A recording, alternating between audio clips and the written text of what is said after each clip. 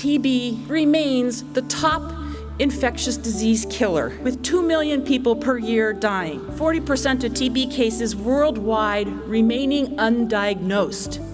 And among people with multi-drug resistance TB, that percentage jumps to 80%. Every single person that is not diagnosed and treated can infect up to 10 to 15 others every year.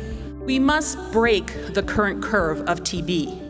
Partnership, as the theme of this meeting highlights, it's extremely important to deal with it. We will not be able to do it alone. The U.S. Centers for Disease Control and Prevention works through partnerships as well. The World Health Organization, the Global Fund, Stop TB, academia, and private sector. Unless we contain it, this will keep growing, and we will be faced with more and more numbers. Now is the time to act.